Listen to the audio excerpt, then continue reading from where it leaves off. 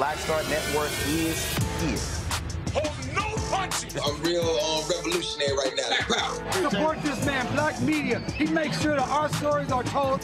Thank you for being the voice of Black America, Roland. Stay black. I love y'all. All momentum we have now, we have to keep this going. The video looks phenomenal. See, this difference between Black Star Network and Black-owned media and something like CNN. You can't be Black-owned media and be scared. It's time to be smart. Bring your eyeballs home. You dig?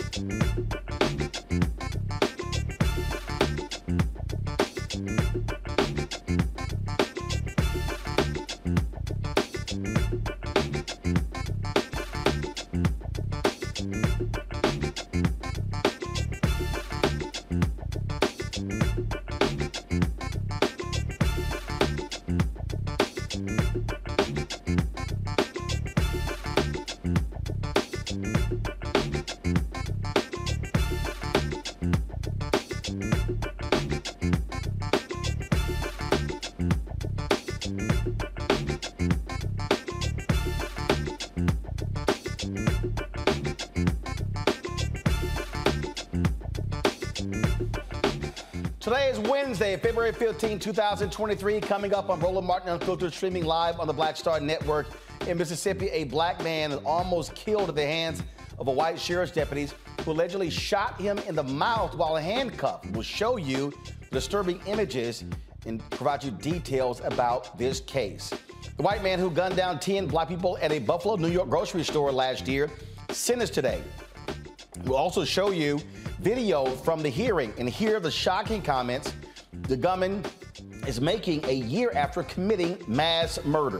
The National Association of School Psychologists held its annual convention in Colorado last week, but hotel security broke up a gathering held by the association's president, and they're not happy about it. We'll talk to the president about what the hotel had to say about this incident. A black freshman Tennessee representative is causing a stir with House Republicans because he wore a dashiki on the floor. We will talk with him about how he's representing his culture amidst the sea of whiteness in Tennessee. And folks, we mourn the loss of a business giant and HBCU supporter, Tommy Dortch. He passed away a couple of hours ago in Atlanta. We'll pay tribute to him right here on a show that he had a great appreciation and love for. It is time to bring the funk on Roland Martin Unfiltered on the Black Star Network. Let's go. He's got it. Whatever the biz, he's on it. Whatever it is, he's got the scoop, the fact, the find. And when it breaks, he's right on time and it's rolling. Best believe he's knowing. Putting it down from sports to news to politics. With entertainment just for kicks, he's rolling. It's on go, roll, y'all. It's Roland Martin, yeah. Rolling with Roland now. He's funk, he's fresh, he's real, the best, you know he's Roland Martin now.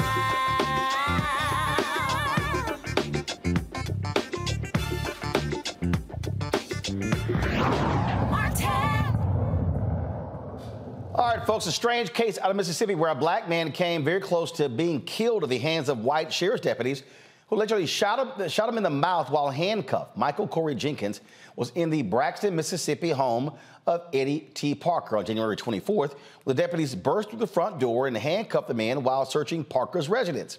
According to Michael's attorney, Malik Zulu Shabazz, the 6 white Rankin County sheriff's deputies falsely accused him and a friend of selling drugs and dating white women. When the officers didn't find anything, Shabazz says they used excessive interrogation methods to coerce a confession. The officers held the man for nearly 2 hours, repeatedly punching, kicking, slapping, and shocking them with stun guns, even poured various liquids over their faces. According to a report in capitalbnews.org, as of Monday, Jenkins remains in ICU at a hospital where he has undergone at least 2 different surgeries. The Jenkins family took a photograph of him in the hospital about 2 weeks after the shooting, giving a thumbs up. The bullet to his mouth has caused permanent injuries to his brain, and he has lost the ability to speak because his tongue was surgically removed due to the damage by the bullet. As of today, the 6 white officers have not been identified. Mississippi Bureau of Investigation is leading the investigation. We've reached out to Malik Shabazz, Jenkins' attorney, and his family. We have yet to get a response. Let me bring in my panel, A. Scott Bolden, former chair, National Bar Association, PAC, also attorney here in D.C., Robert Patillo, host of the People Passion Politics on News and Talk 1380 WAOK in Atlanta, Rebecca Carruthers, Vice President for Fair Elections Center. Scott, this is one of those cases where you absolutely would hope that there's body cam footage to actually see what took place. The last thing you want to do is go by, frankly, the testimony of these officers to describe what took place. Well, you got to pull the police reports. That's where the lies start. We've seen these cases before. But what was the motivation? It's such a strange case. They accused them of dating white women and interrogated them for 2 hours. Why haven't the police been identified? Why isn't there an internal investigation? There's just not enough on this matter. But you got this young black brother in jail, in ICU. He can't talk. His life has been permanently changed. And by the way, are charges pending against him? Lots of questions. But we got to get to the bottom of this because the the county or the state ought to be investigating this.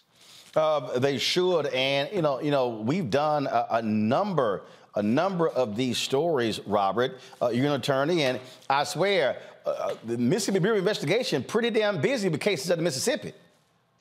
Yeah, you know, you'll think these jurisdictions will learn after a few of these settlements that it's no longer economically viable to keep beating up and killing black folks. But I would love to hear from these officers what exactly the justification they could articulate for shooting somebody in the mouth. That is the most striking part of this, because even if you go by the standard excuse that police officers use, he was reaching for my gun, he was resisting arrest, what would motivate you? What would cause you to need to shoot somebody in the mouth? And this is why the need for nationwide mandatory tamper-proof body cams that record directly to a cloud. They cannot be turned off, they cannot be disabled or covered up by the officers, are absolutely required. And this is also why there has to be federal legislation so that officers do tamper with body cams, they face civil rights charges, because we have to have an unbiased view, an unbiased witness. As you mentioned, the individual, the victim in this case, can no longer speak on his own behalf, and all we can go by is what the officers, quote unquote, put in their report or what they say. And as we see, something is not adding up here, and we have to have independent voices that are able to protect the rights of individuals. Rebecca, this is an Associated Press story. The cops claim a gun was actually pointed at them, and that's why that took place. Again, we know a lot of these examples. I would hope there's body camera footage to actually see what the hell happened.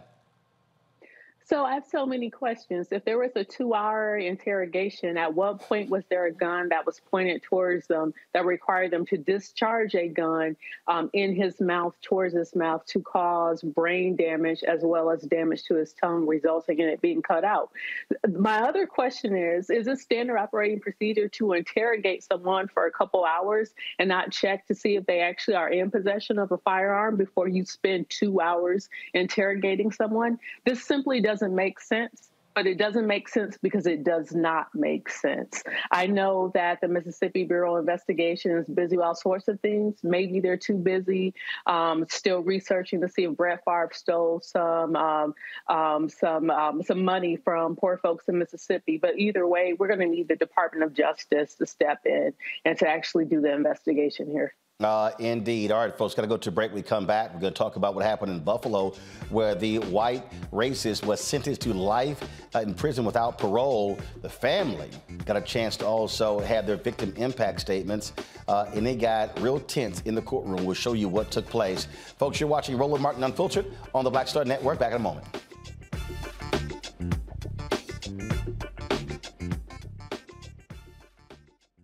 Black Star Network is here. Oh, no punch! I'm real revolutionary right now. Thank you for being the voice of Black America. All momentum we have now, we have to keep this going. The video looks phenomenal. See, there's a difference between Black Star Network and black-owned media and something like CNN. You can't be black-owned media and be scared. It's time to be smart. Bring your eyeballs home. You dig? Most people think that these television shows that tell stories about who we are as black men, and then they paint these monolithic portraits of us. They think that they're being painted by white people. And I gotta tell you, there are a whole bunch of black folk that are the creators, the head writers, the directors of all of these shows, and that are still painting us as monoliths. The people don't really want to have this conversation. No, they don't.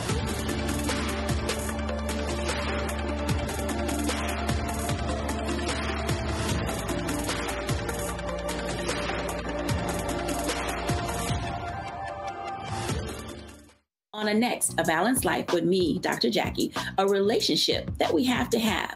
We're often afraid of it and don't like to talk about it. That's right, we're talking about our relationship with money.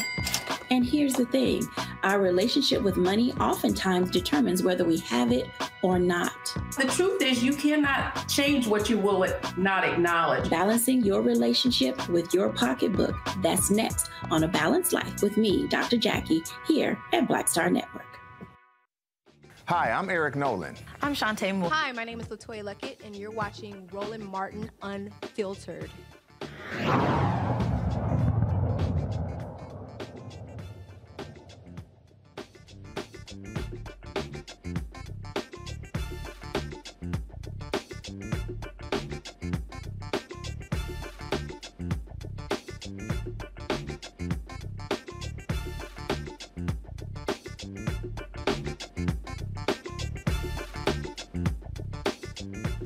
All right, folks, so the courtroom today in Buffalo, the white man who gunned down 10 black people in a grocery store in May of last year, sentenced to life in prison without parole. This is what the judge laid out. What she did was she made mention of every single person who was shot and killed and handed the sentence down tied to each particular person. We're going to have that in a second, folks. Then also, of course, he also apologized in the court, but also got real tense as well. And so we will have that for you in just a second. I must say, you know, look, he had already pled guilty, Rebecca, to these crimes. And so with opportunity to hear what he had to say, but also the family had the opportunity to say their piece as well because of how his actions just devastated so many families.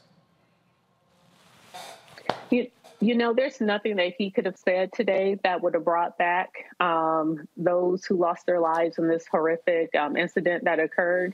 And, you know, it also bothers me at times because when we see these tragedies happening, especially towards Black Americans, sometimes we're expected just to immediately forgive. And it takes a while to be able to forgive. I'm not even convinced that we should readily be offering our forgiveness because it seems like it's almost like a solace to the perpetrator.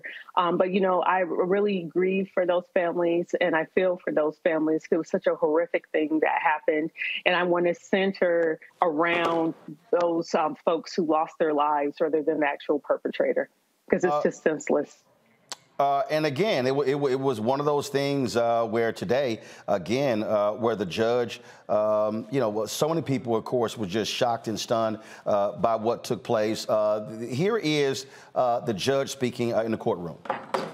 And other similar hateful acts across the country, motivated by white supremacy and replacement theory, are a reckoning for us as a nation.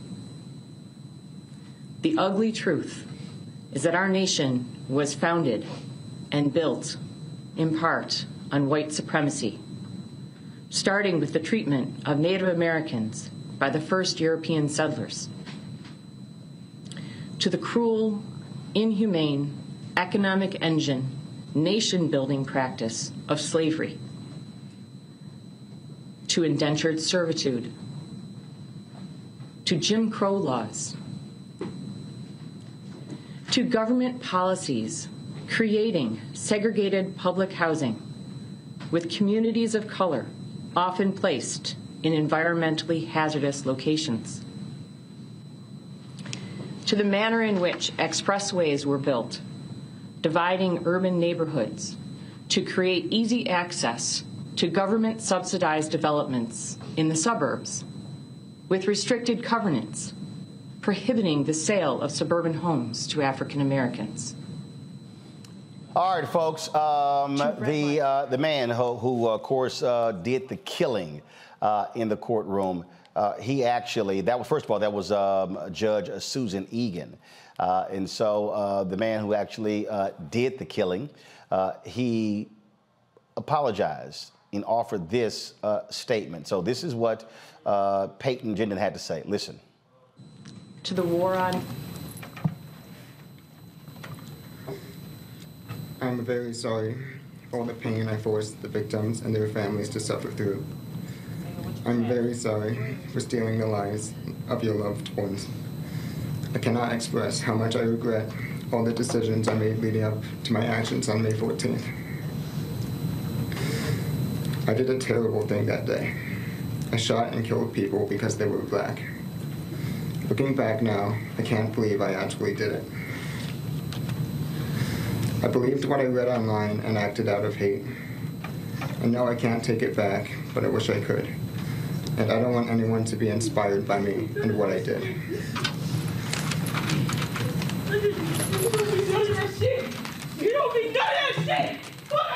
Folks, it was extremely emotional in their courtroom. At one point, a family member, overcome with emotion, lunged at Jindon and had to be restrained by authorities.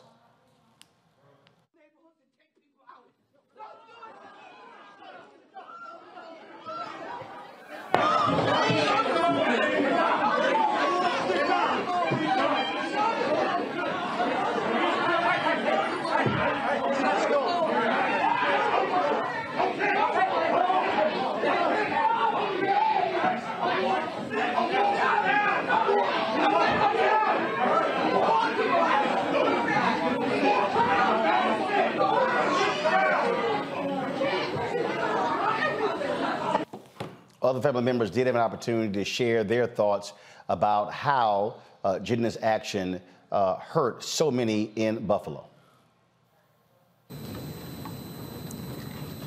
My name is Kimberly Salter, and I stand here this morning on behalf and with my husband, Aaron Salter. My family and I are here this morning, and we wear red and black. Red for the blood that he shed for his family and for his community, and black because we are still grieving. Our grandmother went to buy seeds for her garden on May 14th, 2022. She may not have been able to plant those seeds, but the seeds that she planted throughout her life are abundant. The same way she brought us together on Rich Street is the same way she brought unity and solidarity to the masses. We fondly remember waking up from our sleepovers to the smell of Sunday dinner while getting ready for church. She was the driving force for our fishing trips and our camping adventures. Our grandmother had a strong and resilient spirit. She will not be present for our milestones, but we stand strong and determined and triumphant in ways that you could never fathom. We find strength in knowing that her legacy will outlive you. You will simply go from a name to a number. You will be herded like cattle. You will be shut away from the world. You will not enjoy family events. You will not enjoy outings with friends. You will be nameless and faceless, and we feel sorry for you. We pity you even. Your life was meaningless before May 14th, 2022, and you woke up every day feeling small. You clearly did not value your own life, which allowed you to devalue the lives of others. Even with all of the heartache that you have caused, you still have failed to break our family spirit. You thought you broke us, but you awoke us. We all know the pure hatred and motivations behind your heinous crime, and we are here to tell you that you failed. I watched you kill my mom. I watched you on the internet. I watched you shoot her once, reload, and shoot her again.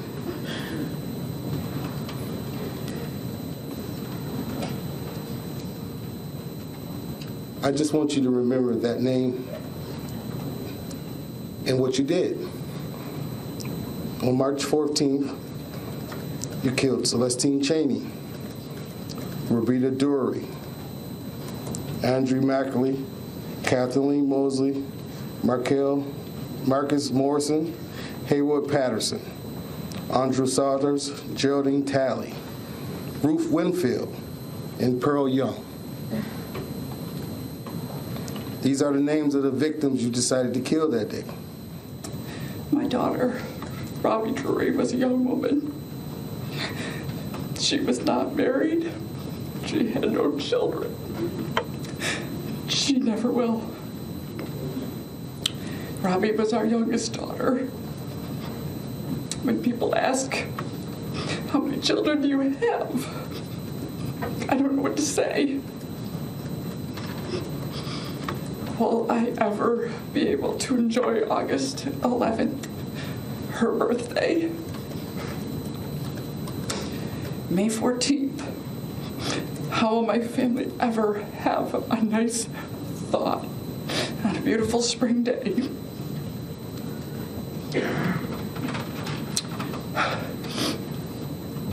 How do I look at her Christmas stocking hanging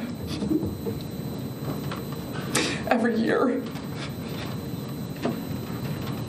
Today, when I think of Robbie, I don't think of her like this. I need this picture to remind me she was a beautiful girl. You took away my mom. Scott, again, very difficult day in that courtroom, and clearly those families are still devastated by what this white racist did. I can't take it, man. I'll tell you. You know, I chose to be a lawyer because I grew up watching my daddy try cases.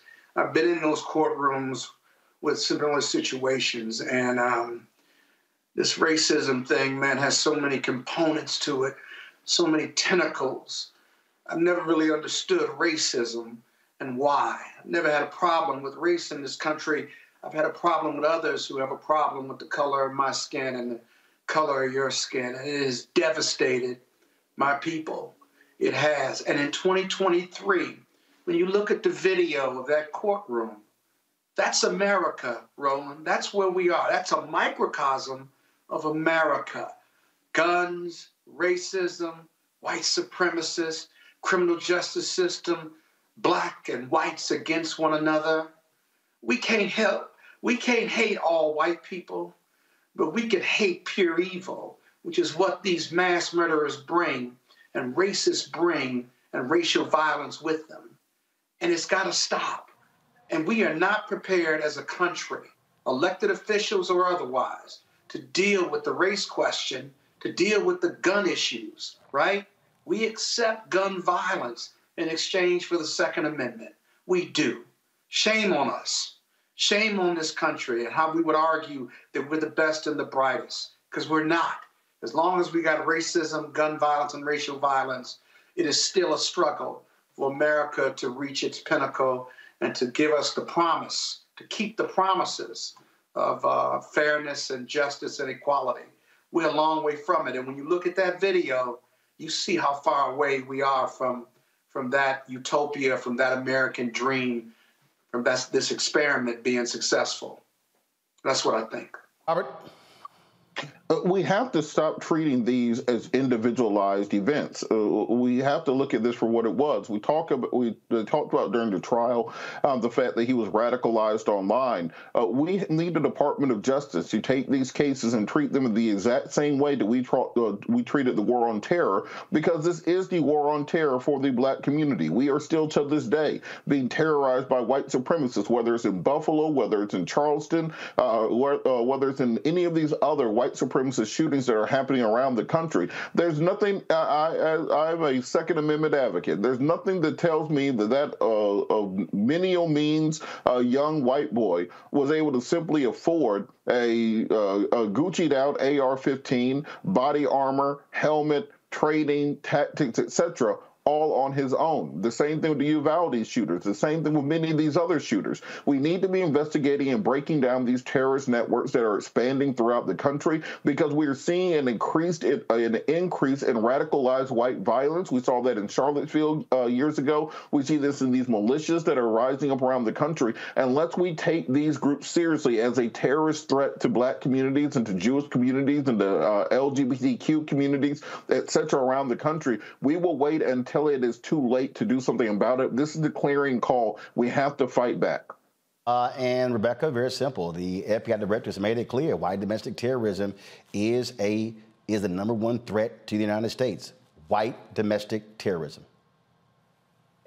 Yeah, and what Robert just said is very important. We have to understand and see this in the bigger picture. We can't just look at it individualized. The point that I was making earlier is that what we've seen with wash, rinse, and repeat is that something happens to Black communities. Black communities are traumatized. The white perpetrator in court apologizes, and Black community in our trauma, we're expected just to say, okay, well, we forgive you, and then that's it.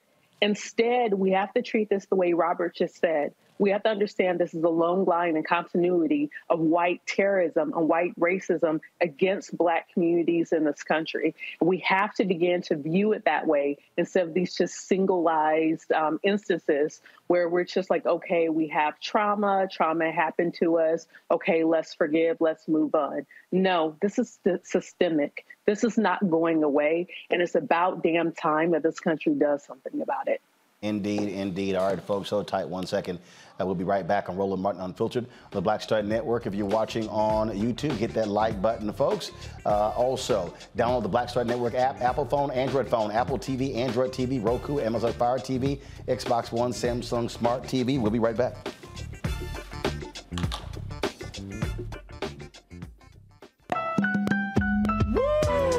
Impacted by the culture, whether we know it or not. From politics to music and entertainment, it's a huge part of our lives, and we're going to talk about it every day right here on The Culture with me, Faraji Muhammad, only on the Black Star Network. Next on Get Wealthy with me, Deborah Owens, America's Wealth Coach. Listen to this. Women of color are starting 90% of the businesses in this country. That's the good news. The bad news, as a rule, we're not making nearly as much as everyone else. But joining us on the next Get Wealthy episode is Betty Hines. She's a business strategist, and she's showing women how to elevate other women. I don't like to say this openly, but we're getting better at it. Women struggle with collaborating with each other. And for that reason, one of the things that I demonstrate in the sessions that I have is that you can go further together if you collaborate. That's right here on Get Wealthy, only on Black Star Network. I'm Chrisette Michelle. Hi, I'm Chaley Rose, and you're watching Roland Martin Unfiltered.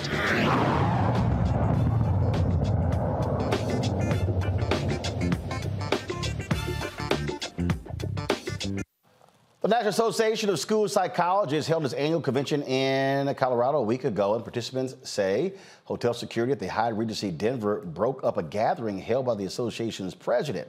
The group was honoring Dr. Celeste Malone, the organization's first Black female president in 25 years, during their 55th annual convention. The group says hotel security shut down a party in the presidential suite hosted by Malone. Guests were asked to leave, and security officials stayed in the room to make sure they did. They say no warnings were given, even when hotel policy requires 1 or 2 warnings before any action is taken. Joining us now is Dr. Byron McClure, a national certified school psychologist from Houston, as well as Dr. Malone, who's president of the organization from Bethesda, Maryland. All right, so Doc, so y'all, look, we've all been to conventions, and we all know, anybody knows, okay, you're gonna have parties in the presidential suite.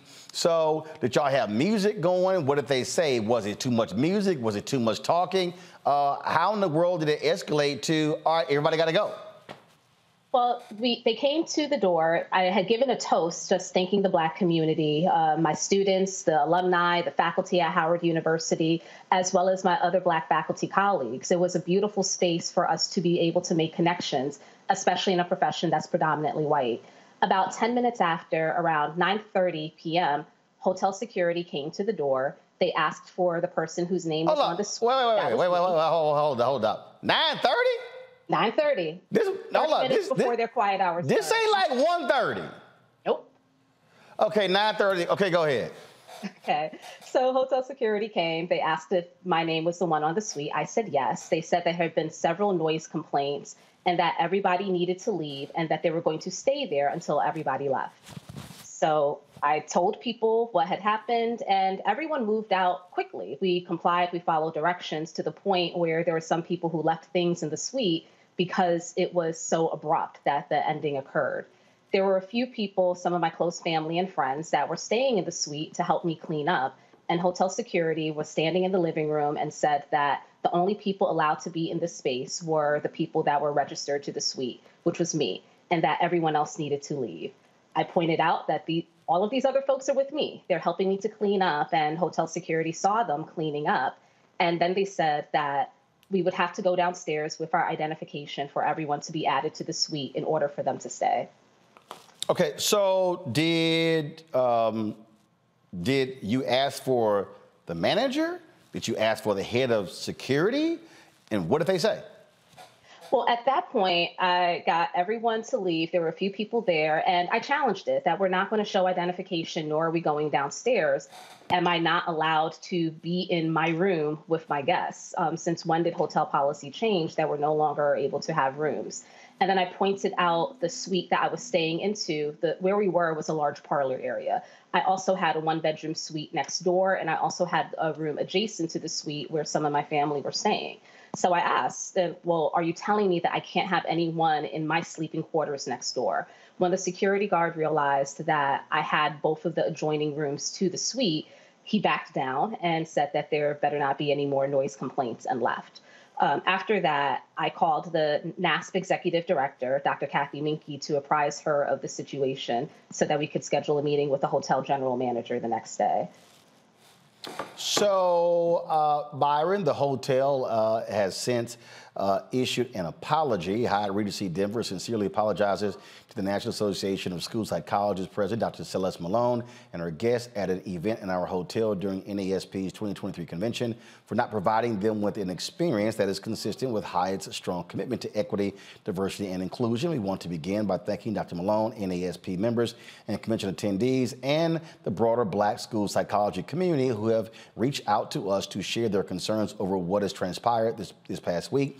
Our goal is to treat every person who walks into our hotel with empathy and dignity, and we believe that we did not deliver on that experience for Dr. Malone and her guest. On the evening of February 8th, Hyatt is conducting a thorough investigation of the colleagues involved, and the entire hotel staff will be retrained in diversity, equity, and inclusion. We are working with Dr. Malone and NASP leadership to determine a path forward. In addition to retraining for team, we're planning to compensate and apologize to the individuals involved and make substantive donations to organizations important to NASP. We've discussed a focus on supporting graduate education of Black and other minoritized school psychologists. We've also invited Dr. Malone and NASP to work with us to ensure that all NASP attendees feel genuinely safe and welcome at future events hosted at Hyatt properties. We trust we can continue a productive dialogue with Dr. Malone and NASP. Sincerely, Greg Leonard, General Manager, Hyatt Regency Denver. Okay, so here's my problem here. Okay, that's all great. That's all wonderful. That's all flowery. It's all after the fact. But you jacked up the moment. You screwed that up. It was supposed to be a joyous occasion, and you completely threw water on that, Robert. So first, Robert, were you there? Oh, Byron. I'm sorry, yeah. Byron, were you in the? Byron, were you in the suite? Yes, I was there. I was fortunate to be in attendance, and we have to be clear, Roland, that they put out the statement, but just because they put out a statement, we can't equate progress with concessions. Right. And the statement they put out was 6 days after the fact. And this is a step in the right direction, but there is still much work to be done. And I don't want it to get lost that we have to have serious progress. Black school psychologists account for roughly 4% of the field. When you break that down with Black men, we account for only 1% of the field. So it's more likely to become an NFL football player than it is to become a Black school psychologist. And what we're talking about here is having serious progress so that Black psychologists can meet the mental health needs of our young people, of our students all across this country. But this incident should have never happened. Dr. Malone, I'm confused here, okay? So the general manager releases that statement. Where were they the next day? So the next day we met with them. I met with them along with the executive director of NASP and our manager of conventions and meetings. When I told them the story, Dr. Minke, she immediately recognized it for what it was. And for that, I am grateful and appreciative that they also took a very strong stance as they met with the hotel leadership. In our meeting with the general manager on Thursday morning, I explained to him the whole story, and we asked why their security protocols were not followed. We never received a warning about any type of noise complaints. I also pointed out to him that I questioned if there were noise complaints in the first place, considering that I occupied most of that floor. I had the largest suite in the hotel, and I also had the rooms that were adjoining to the suite, and the suite across the hall from me was vacant. Per the protocol and agreement that the hotel had with NASP, if there was any incident with a NASP convention attendee, they were supposed to call our executive director and our director of convention and meetings. That did not happen. And so we were all very forthright with the general manager that security came to the largest suite in the hotel, saw a room full of Black people, and for that reason shut it down as opposed to following their protocols.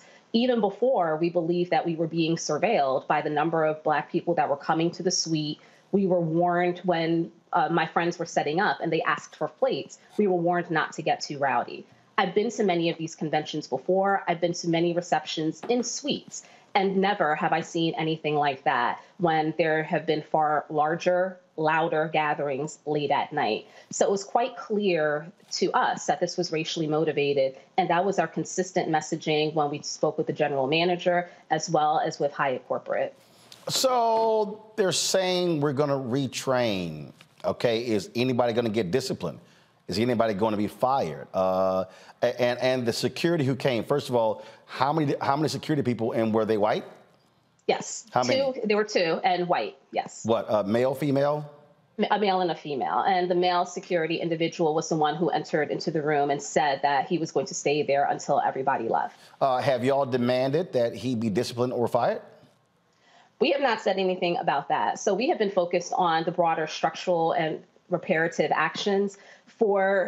We also recognize that that is a human resources issue. For what we wanted at the moment, it was for repair for those who were immediately harmed, such as myself and all of the guests there, as well as the larger community of Black school psychologists, because it violated our sense of safety. That if the president of the association could experience this, what does this say about any other Black school psychologists? So the actions that we were working towards was looking at what changes Hyatt Corporate was going to make in terms of their training, and also working closely with them in how they could use this and learn from the situation. And if they did not respond in an appropriate way, what was on the table as well was canceling contracts with future Hyatts. But for me, Byron, I want somebody fired. I want a manager disciplined. I want to know how many Black security staff they have there. And then if they don't have any, I want the people hired. I mean, because at the end of the day, this is somebody who decided on their own to take an initiative on their own. Look, we all understand what a protocol is. And so if this is just a low-level security officer who is not a supervisor, who is not head of security, who just decided on their own, I can only imagine who else they're dealing with on their own. Right. And Roland, that's what we have to have a conversation about. We have to look at this not as an individual problem, but we have to look at the structural and systemic problems that led to this incident happening. Yeah, for me, I'm looking at both. No, okay, follow me here. For me, I want the individual dealt with, frankly, gone, because my whole deal is, who did this happen to beforehand? And then I want to know, y'all got any Black people? Because look, I'm real clear. I'm a firm believer, white folks act a fool, they get fired, get replaced by Black people. That's just me. But then also saying, all right, now let's break down exactly your whole system here, because at the end of the day, look, imagine if this person did this to other people who did not have the power to fight back. Right, and that's a valid point. And we're looking at Dr. Celeste Malone, who is the first Black female president in 25 years. And the first was Dr. Deborah Crockett, who paved the way. And we want to be able to propel Black school psychologists to leadership positions, to make sure that we're in the workforce so that we can meet the needs of young people across the country. And if we're unable to do that by attending NASP, then that's going to make our work that much more difficult. And so all of these issues must be addressed at the individual level as well as the systemic level. Last question for you, Dr. Malone. Have y'all reached out to other Black organizations to let them know what took place, and to also say, hey, we need allies to put Hyatt on notice. If you don't fix this, then we will make sure that other Black conventions are not booked at your hotels? We've had that type of outreach and so much more. So there was a lot of outreach that happened organically when NASPA released a statement on Friday when some of our talks with the Hyatt stalled. Once we put out that statement saying what our demands were in terms of compensation for me, all of the guests who were at that event, as well as the substantive donations to the NASP Minority Scholarship Program, Howard University School Psychology Program, and the Black School Psychologists Network, we had a number of organizations rally, such as the Association of Black Psychologists, the American Psychological Association, the Association for Association Executives. There were a number of groups that came to us and released public statements saying that this behavior will not be tolerated. No, have y'all also reached out to the Black convention planners, the individuals who work with much larger organizations as well? Have y'all let them know about what took place? I Roland, personally this have is where we not, need but your I help. was, yes, because Yeah, I don't this know is those where we need connections your help. either. And why we need help. We need people to amplify what happened. We need to bring awareness, but we also need to be connected with resources. We have the Black School Psychologists Network, as Dr. Malone mentioned. We're trying to have the first summit, which is going to take place April 27th through the 28th. But we need your connections, your resources, so that this incident isn't in vain, that we can continue pushing this message forward and actually taking action and bringing about positive change for our community. So help us, Roland. We're calling you out, Roland. Help us out. Like that. First of all, that's easy. They ain't nothing but a text message. Okay, so that's like you tell me that brother, look, you see what I'm saying? Can you see this? That's all it is. Okay, so again, you got the black convention planners who actually do this. Then of course you got your larger organizations. You got Divine Nine. Either one of you member of the Divine Nine? We both are. I'm a proud member of Delta Sigma Theta Sorority Incorporated. Have you reached out to the Deltas? Yes, I have. Okay. Absolutely. Byron, you a member of what? Alpha Phi Alpha Fraternity Incorporated. Have you reached out to President Lonzer? And that's on our list to do as well. No, Byron. Have you reached out to President Lonzer? I have not, but I will. Okay, you reach out to your regional vice president and President Lonzer. I can send them a text message during the break. So that's how we'll handle that. Sir. So let us know what happens next with the Hyatt. Thank you so much for amplifying and sharing the story. We really appreciate it. All right, folks, I appreciate it. Plus, also, I know the last 4 Delta presidents. I'll let them know, too. All right, I appreciate it. Thanks a lot. Folks, I'm over time. I got to go to a break. We'll discuss with my panel when we come back on Roland Martin Unfiltered.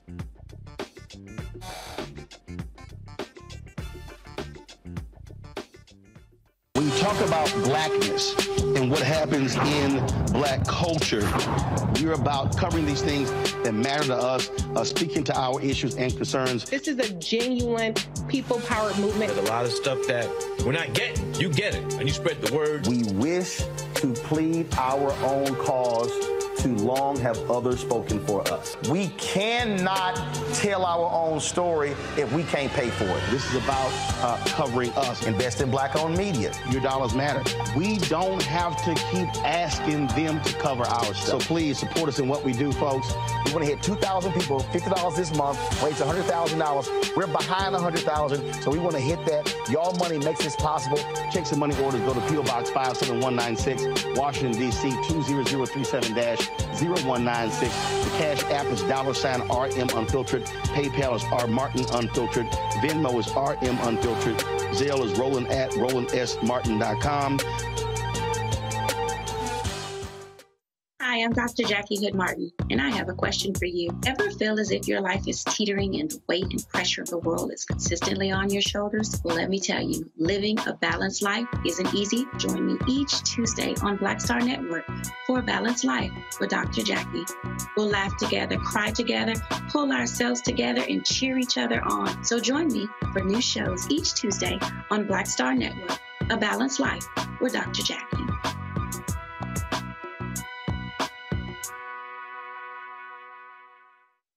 Hi, I'm Gavin Houston. Hi, I'm Carl Payne. Hey, what's up, y'all? It's your boy, Jacob Lattimore, and you're now watching Roland Martin right now.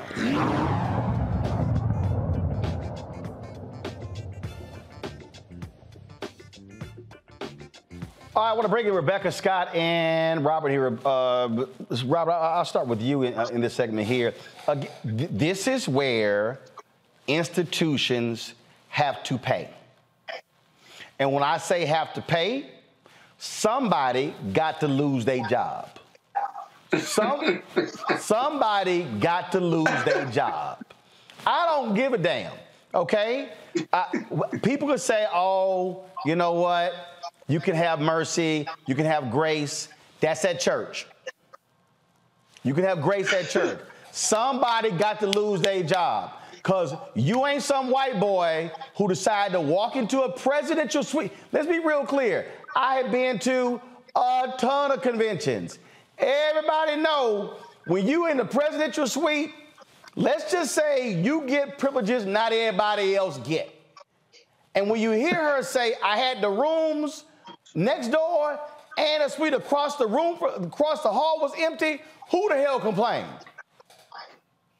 Well, on that point, Roland, one, I'm realizing I should have had a whole different major in college. I ain't no school psychologist got down like that. That's not like my kind of party that you need to be at. But first of all, Robert, it was 9:30. Let's be clear. It wasn't 2:30. It was 9:30. Yeah. I used to roll around for the after party around 1:30, 3 o'clock around there. But to your point, there's no reason for this protocol to not have been followed. If there was indeed a complaint, then you give a warning. You call up to the room. Then you may send somebody to knock on the door a second time. And then if it's continuous complaints throughout the night, then you break up the party. But nobody goes to the presidential suite at 9:30 in the evening and tells everyone to leave. And it's clear from what they said that there was profiling that went on from the time that they registered, from the time they started bringing people in. And it's not as if the hotel was surprised there was a party going on there. They asked for plates.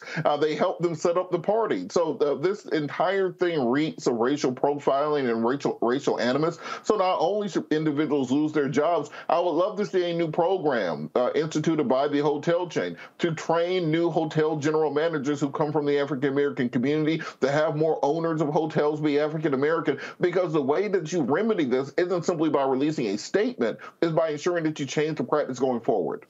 Again, Rebecca, I need somebody fired. I need a head. I need a head on a stick. Roland, they were just simply too nice, because as I was listening to them, 85% of the Hyatt chain is still owned by the Pritzker family, as in Governor Pritzker of Illinois' family still owns 85% of the Hyatts. It is Black History Month. This is unacceptable. We got to raise hell here. It is not just saying, oh, there has to be systemic change. Well, we could do both. And I agree with you. Tonight is not the night in Black History Month to be extending Black grace and Black mercy. That is not what this is. That security guard should have been fired immediately. And if the second security guard that was also with him, if she sat there and she followed up with what he was doing, then she needs to be fired as well. This is not acceptable. I have thrown many a hospitality suite through being a member of Alpha Kappa Alpha, the Links, or even doing things with the Democratic Party. I've seen where organizations have been extremely rowdy, not my organizations, mind you, but I've seen where— You know damn well y'all being rowdy. Stop fronting. First of all, stop fronting. I will neither confirm or deny. Hold on. I can confirm. I will say I have seen where things have gotten rowdy and security was not called. But even a couple months ago, I threw a party in a presidential suite, and we had liquor, we had food, it was filled with people, and it was music. And just like the previous guest said, is when you have the presidential suite, you also have the adjoining rooms next to it. So really, who are the people who are calling and saying that things are so noisy and things are so loud? Once again, this was 9:30 p.m. A bunch of school psychologists. They didn't seem like they were a rowdy bunch, but even if they were, the hotel did not follow protocol. So I'm asking the Pritzker family, which owns 85% of the Hyatt hotel chains, what are you all going to do to make this right? It's Black History Month. Hey, listen. And again, look, I appreciate Dr. Malone and Byron coming on. I'm kind of with Rebecca Scott. They were a little too nice with him. Because matter of fact, I'm hitting the brother who leads up. See, again, I don't waste time. Just so everybody understand, again, I believe in being as gangster as possible. So the brother who leads all diversity, I'm hitting him right now. And I will be hitting the Alpha president and the Delta president, because I'm sitting here like, and you got to let other organizations know. I got a group chat of all these black civil rights folks. They should know as well. This is where you have to send a signal. And again, see, Scott, here's the deal. Corporations, they like for us to be quiet.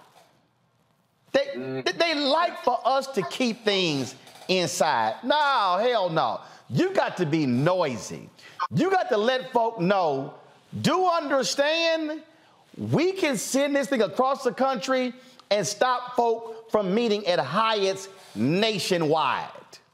Yeah, the apology ain't enough. Well, the apology is the beginning, not the end. And you can throw Denny Johnson in for the Alphas also. I'd give a call to, because he's on the road with the Alphas 24/7 at various conventions and gatherings of his fraternity. But two things. This organization spent more money at this hotel. They spending money at this hotel more than anybody else for those 2 or 3 or 4 days for the convention. That's the first thing, right? So what you're talking about is nobody else spending money with them. The apology's okay, but you have to be accountable for this bad conduct. Secondly, what's really missing, who sent security up there? And why wasn't the manager, the general manager there, the night manager? They're there. How come they didn't come up? Let alone, how come nobody called the night manager and say, listen, this is complete nonsense. But this security guard, usually poor, not well paid, white, for one night, had a superiority, had his white privilege, and he was going to tell all these black people to exercise power over them, right? So that what's missing beyond the apology and giving a contribution is demand an investigation as to how this occurred from a management and leadership standpoint so that it never happens again. Show us the report, and then we'll stop telling people not to come to your hotel, because if you don't do it that way, it's going to keep happening, and you can't feel safe or comfortable by doing business with the Hyatt Regency in Denver. So you need an internal investigation. Where was that night manager? And then you retrain everybody up and you fire as many people as you can, because you want to send a message. Black people spend $1 trillion a year in toto. They spend $1 trillion a year, some ungodly number. We're spenders, right? Organizations spend. That's their bread and butter. They're in the people business. The tourism, Hyatt Regency, they're in the people business. It's outrageous. Just really, really inappropriate, in my opinion. And again, when they said, hey, we're going to make donations to organizations, no. Size of check. Is it size matters? Yeah, size matters. I'm telling you right now. Listen, y'all, look, Roland, you know you've been thrown out of a couple of parties at presidential suites. No. First of all, let get into it. Let me be real clear. If I was in that suite, I'm letting you right now, I would say we ain't moving a goddamn inch. Oh, No. I would have said y'all gonna call the manager right now. See, right. I would have hit their ass with protocol. Right. I would have said, yo, ain't nobody moving. Call your boss. Yeah. Bring your boss. They say, well, we're gonna call the police.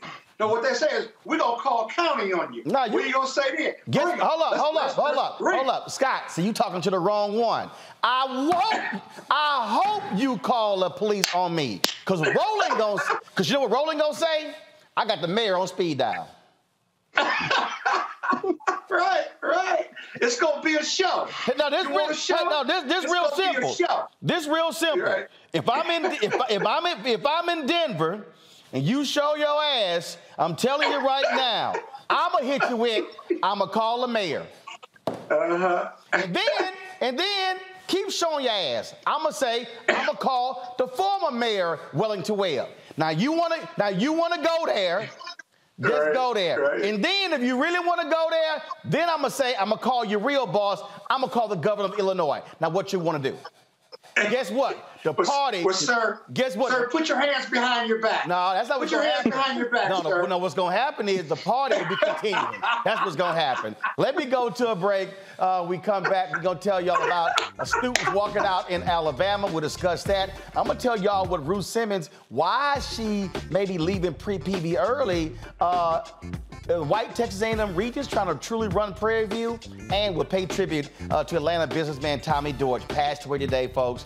A devastating loss, and we'll celebrate his life and legacy. You're watching Roland Martin Unfiltered right here on the Black Star Network. Pull up a chair, take your seat at the Black Table with me, Dr. Greg Carr, here on the Black Star Network. Every week, we'll take a deeper dive into the world we're living in. Join the conversation only on the Black Star Network. Hatred on the streets, a horrific scene, a white nationalist rally that descended into deadly violence. White people are losing their damn minds. As an angry pro-Trump mob storms the U.S. Capitol, we've seen shooting. We're about to see the rise of what I call white minority resistance. We have seen white folks in this country who simply cannot tolerate black folks voting. I think what we're seeing is the inevitable result of violent denial. This is part of American history. Every time that people of color have made progress, whether real or symbolic, there has been what Carol Anderson at Emory University calls white rage as a backlash. This is the rise of the Proud Boys and the Boogaloo Boys. America, there's going to be more of this. Here's all the Proud Boys, guys. This country is getting increasingly racist in its behaviors and its attitudes because of the fear of white people. The fear that they're taking our jobs, they're taking our resources, they're taking our women. This is white fear.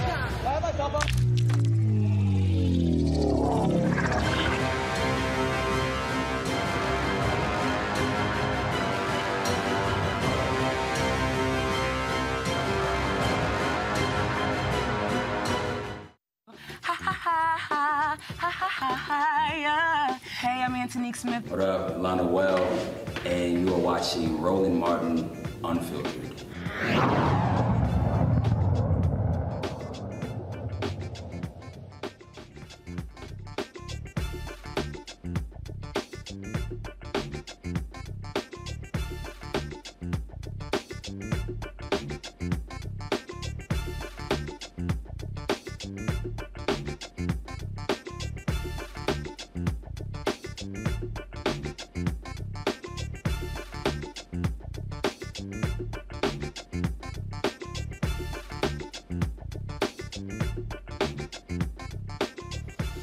All right, folks, we told you about 200 students at a high school in Tuscaloosa, Alabama, walking out after they were told by school officials for the Black History Month program they could not discuss any issues that took place before 1970. These students, obviously, not happy at all at Hillcrest High School. Joining us right now is the president of the Tuscaloosa branch of the NAACP, Lisa Young. Lisa, glad to have you here.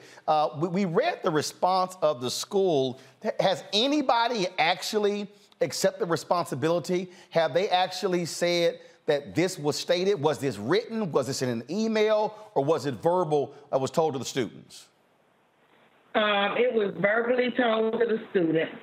No one had accepted responsibility. So it's verbally told. Who told the students this? Was it a principal? Was it a teacher? This was told to students it was told to students by an assistant principal. By an assistant principal. And so I take it they reported that assistant principal. Has the school board, I mean, what have they actually said, other than that statement the school that they put out, what has actually happened? So we've had a meeting with the principal. We've had a subsequent meeting with the superintendent, with a couple of school board members and some members of the administration at the board. All right, and what did they say? I must say that I have been disappointed with the outcome. No one is accepting responsibility. it seems to come down to a situation where we have some people that's just not willing to negotiate. So their whole attitude is, all right, what y'all got next? So what do you have next? So what do we have next?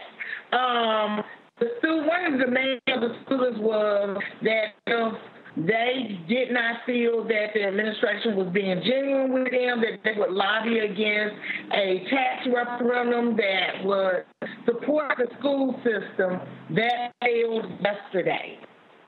Also, I have been in contact with individuals with the Department of Justice. They want to come in and do mediation.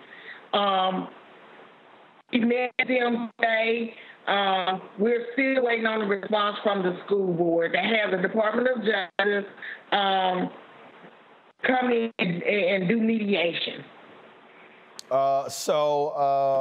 Has this assistant principal, has anybody actually called him or her in, and have they admitted that that's what they told the students? No meetings that have taken place have included the assistant principal. She has not been available. Well, Lisa, keep us abreast of what happens next. We certainly are interested in hearing how this comes to a conclusion. Most definitely. We want to thank everybody for the outpour of support, and we're trying to keep everyone up as things unfold. Man, that, again, that's what we're dealing with here in 2023. Lisa Young, we appreciate it. Thanks a lot. Thank you. This is one of those things, Scott, where, look, what we got, look, it ain't ended, okay? We know it's Alabama, but this happens all over the place. We're dealing with white fear. That's why I wrote the book. And we got to understand that we just can't sit here and play footsie with these people. We got to, frankly, put that foot on their neck and keep it there. Yeah, you know, we got to not only put our foot on their neck, but we got to also encourage black folks and white folks to have a dialogue on this race question. White people are so afraid to talk about race. They're so either whether they feel guilty about it or they feel proud about it, they just don't want to talk about it. They don't want to teach. They don't want to talk. America's so imperfect. The only way you get better is to discuss your imperfections. And that national dialogue on race will never take place. Not because black people don't want to have it, but white people certainly don't want to have it. And they don't want to even teach it, quite frankly. It's like slavery and Jim Crow and civil rights and black oppression just never occurred. Or it occurred, we did our accountability, we made our atonement, and let's just not talk about it anymore. Let's talk about the great things in America. Well, you just saw that video of that Buffalo mass murderer, that racist SOB being sent to that courtroom. That courtroom, what you just showed, was race in America today in a microcosm. Until that changes, we need to be talking about Black history 12 months a year, and we really need to be talking to white people about Black history and being comfortable with having that dialogue to eliminate racism.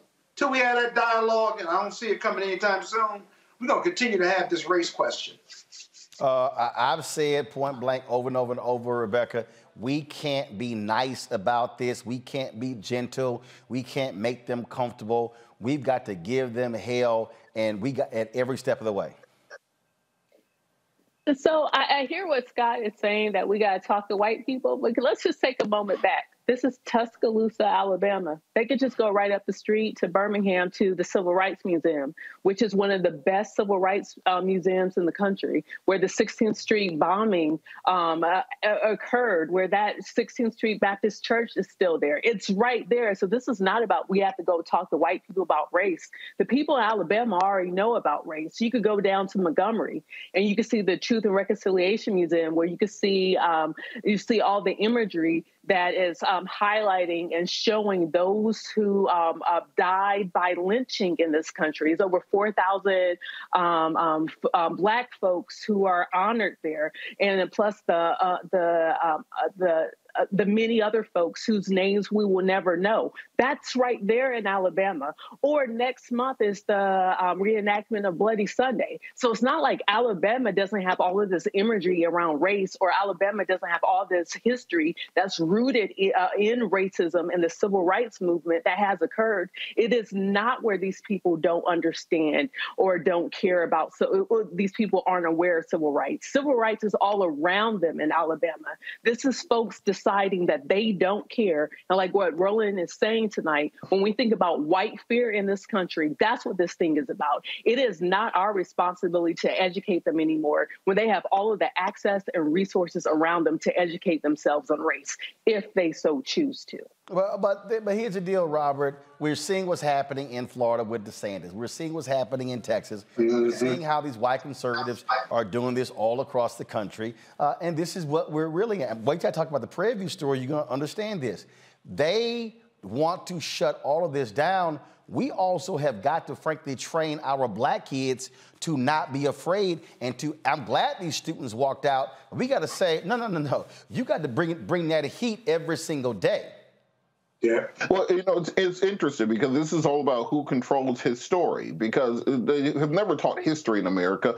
Even the black history we had 20 and 30 years ago wasn't really a full counting of what America has done. It's always been his story. And even at this point in time, the little bit of black history that we got has all of a sudden become unpalatable because, as you say, in the next 15 or 20 years or so, we'll be going to a majority-minority nation. They see themselves as losing power, and their fear is that when the rest of us become the majority, we will teach them how they treat them the way they treated us when they had the majority. And so the way you stop that is by preemptively changing history to suit your purposes, to change history to where you are always the hero. That's why you can teach that George Washington chopped down a cherry tree and told his father, I could never tell a lie. But then you find out in college, oh, he owned 300 slaves that he beat and raped for his entire life. They want to change the way that they view that history and the way that they see those things going forward. This is why it's so crucial that we control the education for our children going forward. Regardless of whether they try to teach and indoctrinate into your children nationwide, you can control that at your home, at your house, in your church, in your community. Make sure your children are volunteering with civics groups. Make sure they're talking to our elders who are still here, who fought those battles on the front line and saw those things firsthand. Make sure they have a full black history education before they walk into that room, so that when somebody try to tell them some old bull jive, they know the truth. Indeed. So, folks, that's what we have to do. We got no choice to do so. Going to a break, we come back. Ruth Simmons is one of the reasons why she's stepping down is that she's been battling the Texas A&M Board of Regents, who are nearly all white, over the real control of Prairie View A&M, historically black college. Wait till we show you what she said at the State of the University address. This could reveal the tensions she's been having with the Texas A&M Board of Regents. That is next on Roland Martin Unfiltered on the Black Star Network. Watching on YouTube, hit the like button, y'all. We should easily be at 1,500 likes. I should have to be asking y'all this every single night. Y'all are commenting. Hit the button. Also, download our Black Star Network app, Apple phone, Android phone, Apple TV, Android TV, Roku, Amazon Fire TV, Xbox One, Samsung Smart TV. You can also now watch us on Amazon News. That's right. Click the Amazon Fire. If you got Amazon Fire, click on the Amazon News on Amazon Fire. You can watch our 24-hour, 7 days a week live streaming channel right there on Amazon News on Amazon Fire TV. We'll be right back. Most people think that these television shows that tell stories about who we are as black men, and then they paint these monolithic portraits of us. They think that they're being painted by white people. And I gotta tell you, there are a whole bunch of black folk that are the creators, the head writers, the directors of all of these shows, and that are still painting us as monoliths. The people don't really want to have this conversation. No, they don't.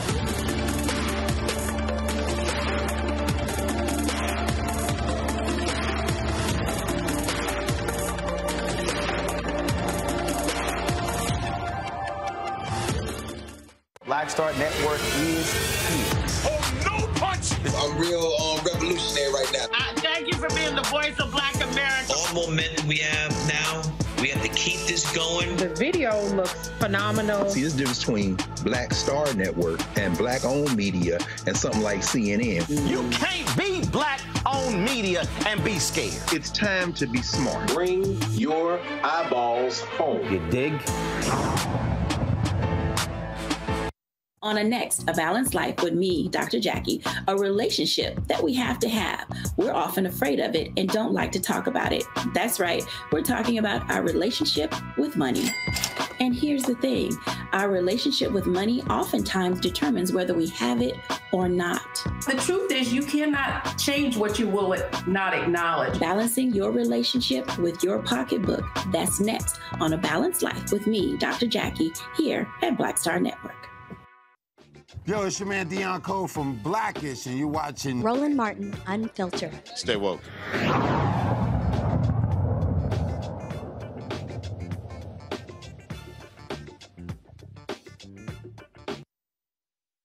All right, we've been covering what's been happening at Prairie View A&M University with Dr. Ruth Simmons, who was president of the university. She dropped a letter last week saying that she could, if she didn't have the full authority to be president, she'll be stepping down. She'll be stepping down at the end of February, on February 28th. We told you yesterday that she's going to be becoming a fellow at Rice University in Houston. I was sent this video today because this could very well tell us exactly what the tensions that's been going on at Prairie View A&M University. Now, I told y'all when she initially resigned, when I saw that resignation letter, the initial resignation, which happened last year, I was like, this is weird.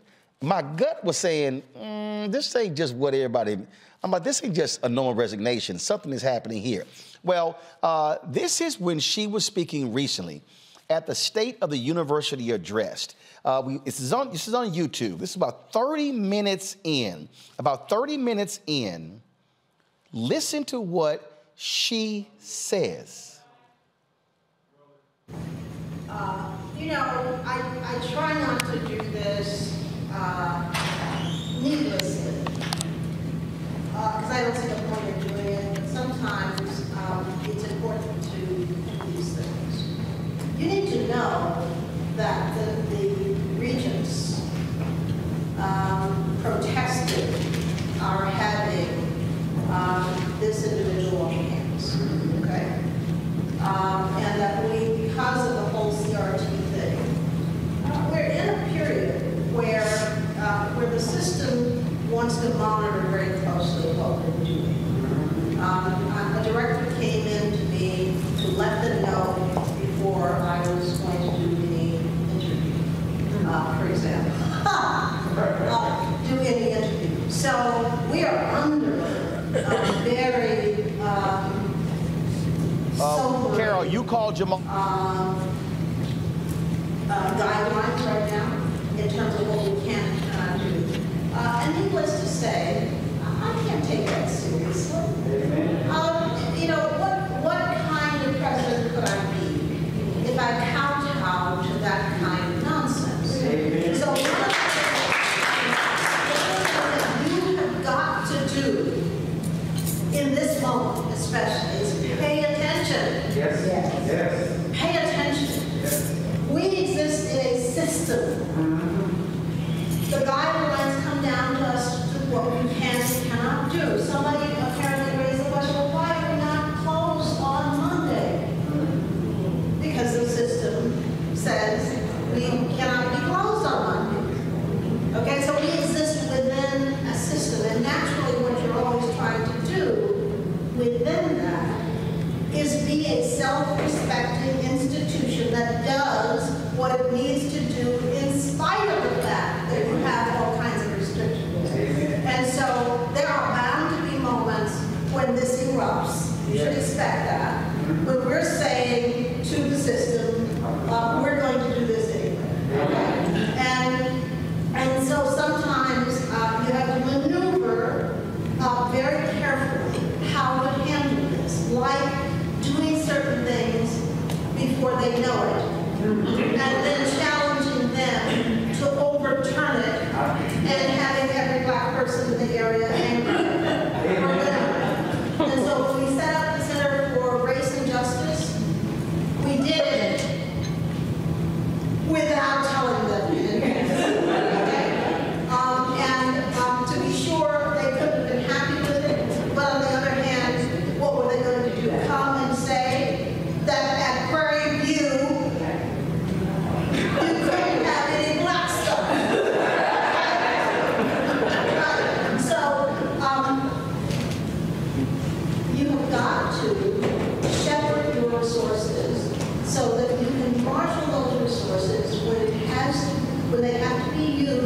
defense of the ability of this university to be what it needs to be.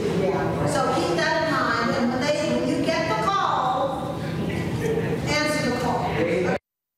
That right there, Rebecca, Robert, and Scott, well, was a whole lot there in that 3.5 minutes. And so for folks to understand that Prairie View A&M University falls under the Texas A&M University system. The Texas A&M University Board of Regents oversees all universities within the system. Texas A&M University, the flagship, Prairie View, Texas A&M Galveston, and the other institutions. Texas Southern University is not under any system. They have their own Board of Regents, and so they actually have self-governance. Listening to that, Robert, said a whole lot there. She talked about, again, them wanting to, people asking why wasn't Prairie View closed on MLK Day? Well, she said because the system isn't closed on MLK Day. You heard her talking there about being able to, you know what, don't inform them. In fact, before I go to my panel, I got Melina Abdullah, and you heard her there say she did an in-conversation with Melina Abdullah with Black Lives Matter with Grassroots, and the Texas A&M Board of Regents did not want Melina on that campus. Ruth said, y'all don't get to tell us who we talked to, and she went forward with that conversation.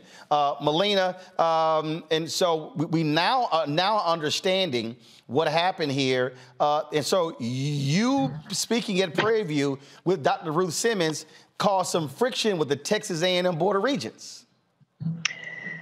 Yeah, well, you know, Dr. Ruth Simmons is not one that you want to debate on issues like this. Not only did she bring me to speak, she made me her activist in residence for an entire year. The last academic year, I was at Prairie View and fell in love with Prairie View. It's also my grandmother's alma mater. It is a very special place under President Ruth Simmons, and she's just been a force. I was an activist in residence. She had Nikki Giovanni as the writer in residence. She was just an amazing leader, is an amazing leader. And, you know, Prairie View will miss her and has so much to be grateful for as she led that university and continues to contribute to the wonderful, beautiful, powerful history of Prairie View. All right, Melina, we appreciate that. We just want to get your comment there because clearly we now understand the friction that was happening behind closed doors between Dr. Ruth Simmons and the Texas A&M system. Yes, yes. Thank you so much for having me. We appreciate it. Thanks a lot. Robert, going to you. This is Ruth Simmons telling the Prairie View alumni, you have got to stand up and fight for Black students and essentially not let these white Republicans in Texas water down and neuter a Black institution.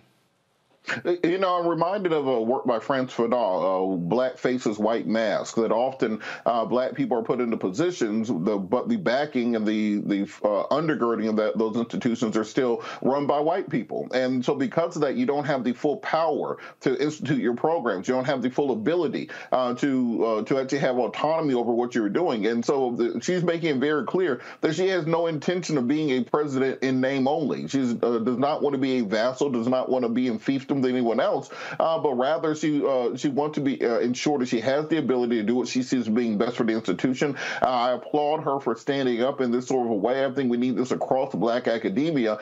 We saw this in the Atlanta University Center for a decade, bringing in voices of leadership that were not actually interested in doing what was in the best interest of the students in particular, and we've been able to remedy that going forward. But presidents of this nature are exactly where needed for students matriculating through HBCUs.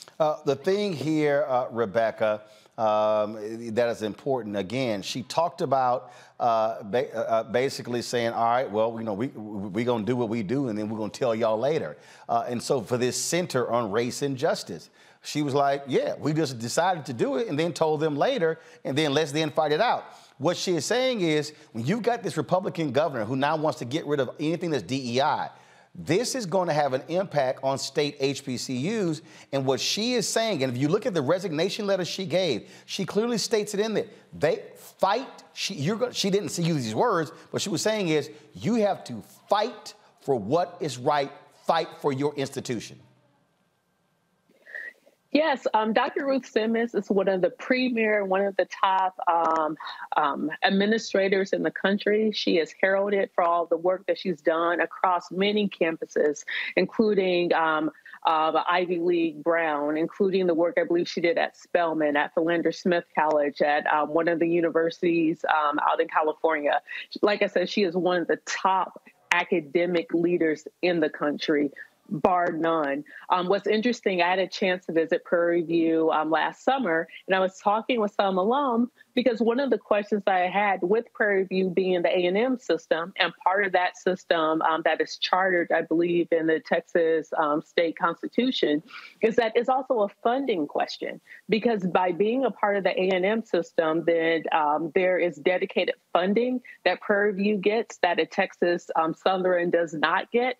But the problem is even with that dedicated funding that Prairie View was supposed to receive, Prairie View had to go to court to make sure they actually got the funding. Because for many years, just like some of the HBCUs in the state of Maryland, they weren't getting the level of funding from the state that they were promised and in law that they were supposed to get.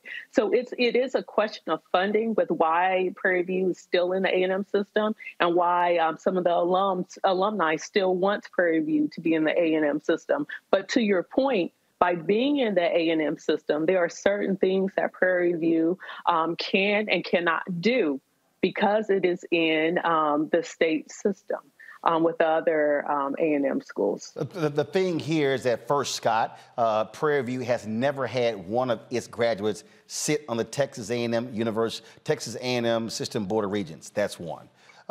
Two, the thing that also jumps out here is that this should be of concern. These Republican governors in southern states, this should be of grave concern to public HBCUs, because if we're going to now see this attack on race and diversity, equity, and inclusion, that could have devastating consequences for our state HBCUs.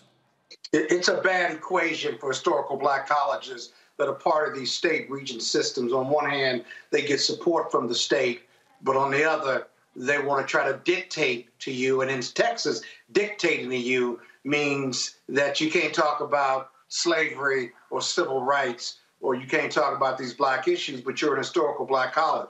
Ruth Simmons is a brilliant woman who happens to be black, a brilliant administrator, president of institutions of higher academic learning. It is a loss for Prairie View, but it'll be it's a greater loss for the regent system, Texas A&M, and in the state of Texas. They just don't know yet because they're not smart enough to understand that this is a brilliant woman and she's going to be just fine. But this is a bad equation, because this is where DeSantis and his whole issue of culture wars comes down on historical black colleges in the state of Texas. And the only thing you can do is now fight. And you cannot be afraid to fight if you block an historical black college and you get funding from the state, and you're going to have to get others to fight with you. Build your coalition and go fight and diversify that Board of Regents, because right now, I understand why she resigned, but the fight continues. Of course. The circumstances aren't going to get any better. Indeed. All right, folks, hold tight 1 second. When we come back, we're going to pay tribute to, he's bigger than Atlanta businessman, Tommy Dortch. Of course, businessman, philanthropist, very much involved. HBCUs, had a deep love for black people, passed away today in Atlanta. We'll pay tribute to him next, right here on Roland Martin Unfiltered on the Black Star Network.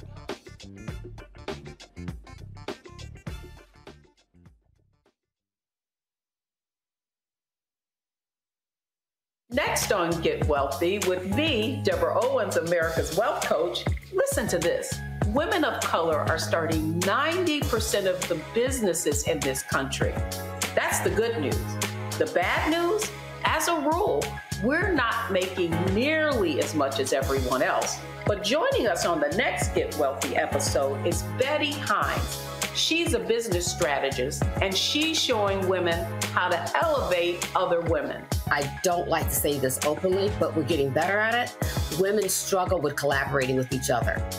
And for that reason, one of the things that I demonstrate in the sessions that I have is that you can go further together if you collaborate. That's right here on Get Wealthy, only on Black Star Network.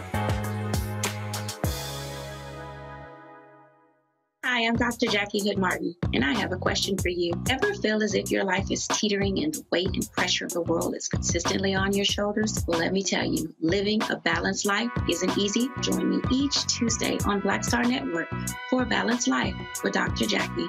We'll laugh together, cry together, pull ourselves together, and cheer each other on. So join me for new shows each Tuesday on Black Star Network, A Balanced Life with Dr. Jackie.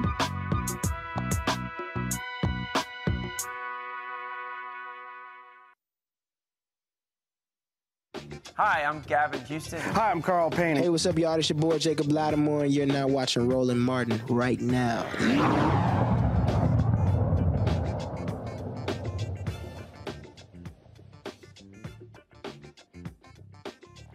Folks, as we were preparing for today's show a couple of hours ago, got the phone call that Tommy Dortch, businessman out of Atlanta, philanthropist, very much a huge advocate for HBCUs, passed away. Tommy had been battling pancreatic cancer, a valiant fight, and was, fighting up until the end. He was still traveling this country. In fact, last month, we talked because he had a speech in, I think it was in Erie, Pennsylvania. He gave me a call, said he couldn't make the speech. He wanted me to give the speech. I couldn't. I had another speech somewhere else. I couldn't get to Erie, Pennsylvania in time. It just could not work out. Pastor Jamal Bryant had alerted a number of us a week ago that Tommy, about 10 days ago, that Tommy was not doing well. February 5th, I called him, left him a voicemail, sent him a text as well, told him that we're praying for him to keep fighting, that we loved him dearly. He was indeed someone who loved Black people, very much involved in education efforts, was sat on a number of board of trustees at universities across this country, involved in a number of businesses in Atlanta. And of course, and he knew everyone, longtime chair, national chairman of the 100 Black Men for America. In fact, Tommy, he made sure that I was named an honorary member. He wanted to pin me at the convention in when they had the convention during COVID, but they still sent it to me. And when we last talked, he was planning a major event in June at the national convention. He said, "Hey, I got to have you there. I'm stepping down as chair, passing the torch on." But unfortunately, he passed away today. Tributes have been pouring in all across social media. We looked at several different items. This is, of course, a photo that John Hope Bryant had posted on his page. This is from a birthday celebration for Andrew Young that took place a couple of years ago. D Nice and so many others have been posting tributes. And I saw a tribute from my man, saxophonist Mike Phillips. Mike also paid a tribute. The phone call that I got today came from Melanie Campbell, chair of the National Coalition Black Civic Participation. Tommy was the board chair. In fact, when they had their Spirit of Democracy Awards in December, again, Tommy he wasn't just standing down, he was still appearing places, and he actually was there in person. Here's some of him speaking in December at the Spirit of Democracy Awards. Friends didn't recognize me when they walked in. I spoke to them, my 61 pounds later, but I'm here. It's been great. But before I get into my remarks that they wrote for me, they wrote me a Bible, so I'm going to go to the New Testament. I'm not going to go to the Old Testament here tonight. But I want all of the members of the board to please stand. All right, y'all, I'm going to play a little bit more of that later, but I want to go to Melanie Campbell. Melanie, Again, you called me, let me know he had passed away. And when I say that he was up, I mean, again, was very much involved. Folks, if y'all can show, I mean, again, when they were ringing the bell at the New York Stock Exchange, Tommy was there. He was speaking in Dallas. I mean, his boots were on until the very end. Yes, indeed, Roland. Tommy would always say, he starts out the day, he said he want to leave, start the day off, put it all on the table, and have his cup empty at the end of the day every day. And that's how he lived his life, whatever he was doing. And so I feel like we lost a Renaissance man. He was unapologetically Black, no matter what he was, whether he was in a boardroom, whether he was on the stock exchange, whether he was right there on Capitol Hill, wherever he was, he made sure that he focused on upliftment of our people, especially our young people. He was passionate about that. Capitol Hill, you and others were on Capitol Hill last week, offering up a resolution for him to be awarded the Congressional Gold Medal. Congresswoman Nikema Williams actually spoke on the floor of the House for that. Let's play what she had to say. All right, I'm going to play it in a second, Melanie. And so talk about that particular effort there. Well, you know, last week, thank Congresswoman Nikema Williams, who from the great state of Georgia, 5th District, Congressman John Lewis's old district, Congressman Hank Johnson, and all of the Congressional Black Caucus members from the state of Georgia came together with Nikema leading it to nominate Tommy for the Congressional Gold Medal for his lifetime of service to not just Black America, but to the nation. And so that was a week ago. And his son, Thomas W. Dortch III, was there along with several other, Bishop Jamal Bryant, who is his pastor, along with many folks from our board and others attended that to bear witness. And so we thank them for that. And we want to keep that legacy alive and try to push that across the finish line of being able to see if they can still get a vote and get it passed. And preferably, if partisanship doesn't get involved, then I think he will posthumously at least receive that award. And I think it's worthy of that because it talks about the work. One of the things she honed in on was his love for HBCUs, which I heard you mention. Undergraduate from Fort Valley State, graduate school from Clark, Atlanta University, AU. And actually, Roland, on Monday, Dr. George French Jr. and several of us witnessed the Board of Trustees of Clark Atlanta University actually went to Tommy's house and bestowed upon him an honorary doctorate that they had planned to do during commencement, but they did it Monday. So he also left here knowing that. And he was able to watch what happened last week. And so they say many of us, many people, not just those of us, me and others, but many people gave him his flowers while he was here to know it. And a lot of times we don't get to do that. So that was a blessing. And here is that speech on the floor of the U.S. House from Congresswoman Nikema Williams. Mr. Speaker, I rise today to honor my constituent, Mr. Tommy Dortch, one of our country's greatest contributors to closing the racial wealth gap. I could spend hours highlighting his contributions to the Black community, but I want to focus on his investment into our great HBCUs. A proud product of both Fort Valley State University and Clark Atlanta University, Mr. Dortch founded the National Black College Alumni Hall of Fame. Mr. Dortch has led the foundation to award over $1 million in grants and scholarships to students and exposed more than 500,000 students to college opportunities. As a third-generation HBCU grad, I know firsthand their critical role in fostering Black excellence. Mr. Dortch's lifetime of giving back to the HBCU community has laid the groundwork for economic mobility for generations to come. And Mr. Speaker, today I proudly join with members of the Georgia delegation to introduce legislation to award Mr. Tommy Dortch the Congressional Gold Medal for his leadership and contributions to our country. I'm eternally grateful for the work he continues to do to advance equity and opportunity for all. Thank you, Mr. Speaker, and I yield back.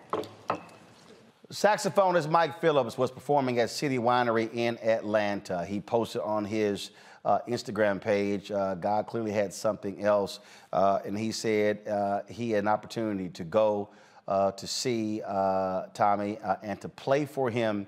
Tommy, of course, was a huge fan of Mike Phillips. Mike, you performed at many of Tommy's events. I often attended his big birthday celebrations. Was that today when you went by? Yeah, I went by today. I mean, you can't make this up how God can align things.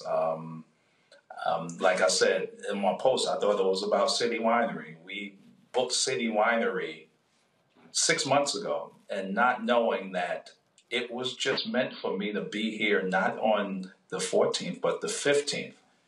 Originally, I was supposed to go to the house at 11, and I pushed it back a little bit and got to the house, and he was there, and one of the most beautiful things happened. I took out my horn, and I played him Amazing Grace. And the doctors were amazed because they saw him smiling. He was literally cracking a smile. So whatever he heard from that horn allowed him to smile. We all saw it, and it was just a beautiful thing. And then he passed a little bit after that. And I can't tell you the level of gratitude that I have for this man. He invited me on my first board ever to be a part of the Black College Alumni Hall of Fame, and being in the trenches with him helps you understand how dedicated he was to our community and working right beside him.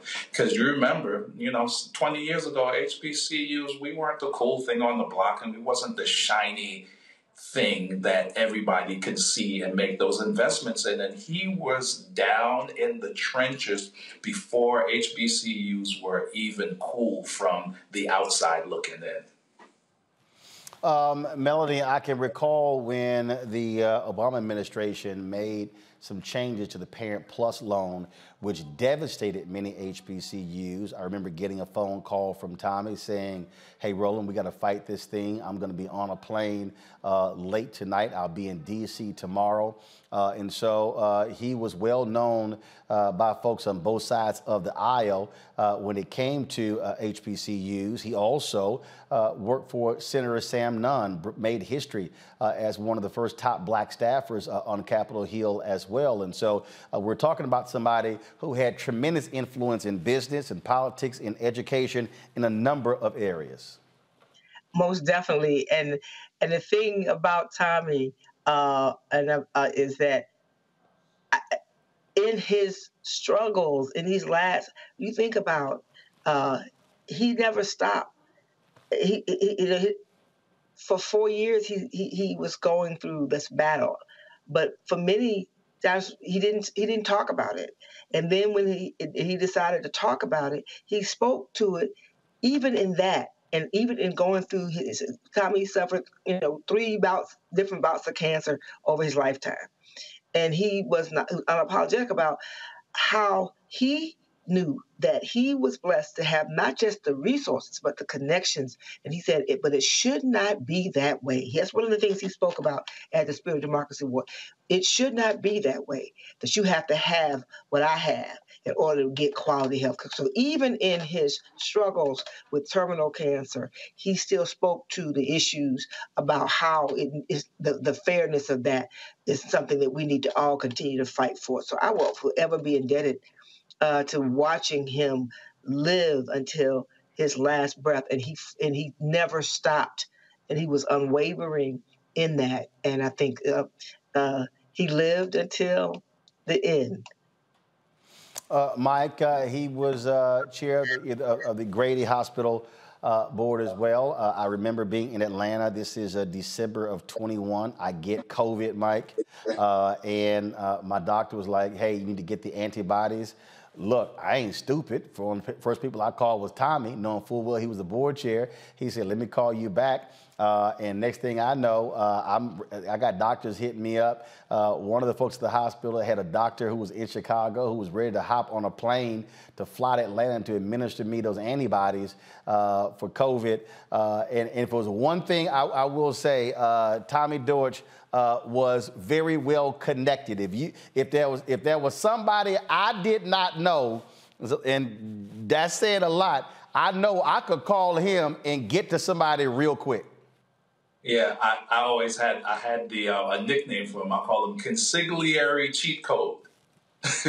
He's the cheat code. Whenever you needed to get to something and you needed to circumvent some bureaucracy and get to the person that you needed to get to, Tommy was that dude. And the tentacles of his relationships were so diverse that it allowed him to shake and move and bring those resources back to this whole ideology that he had that was unapologetically Black. And that's why we've made so many strides in raising money, because he used all of his tentacles and his reach to make sure that we were straight in our community. And he fought for that till his last breath. Indeed. Got to go to a break. When we come back, we'll continue to pay tribute to Tommy Dortch, who passed away today, pancreatic cancer in Atlanta. We'll chat with John Hope Bryant, the founder of Operation Hope. We'll also bring in my panel as well. Robert Patillo, of course, knew Tommy well, as many folks did in Atlanta and around the country. You're watching Roland Martin Unfiltered on the Black Star Network.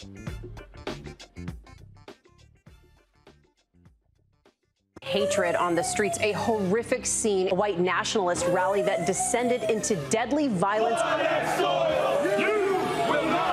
White people are losing their damn minds.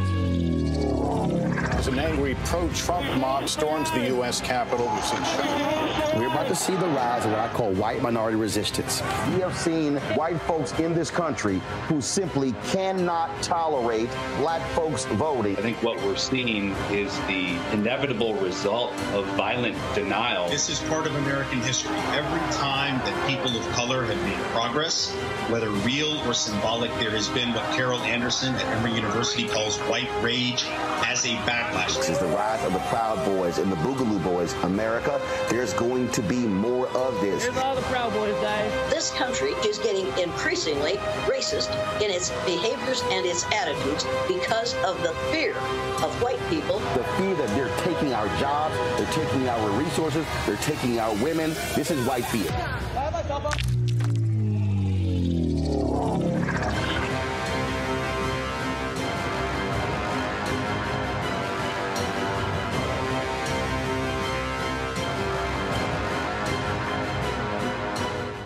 Pull up a chair, take your seat.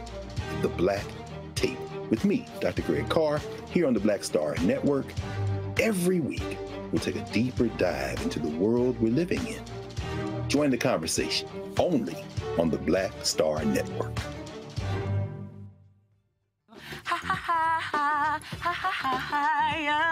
Hey, I'm Antonique Smith. What up, Lana Well, and you are watching Roland Martin Unfiltered.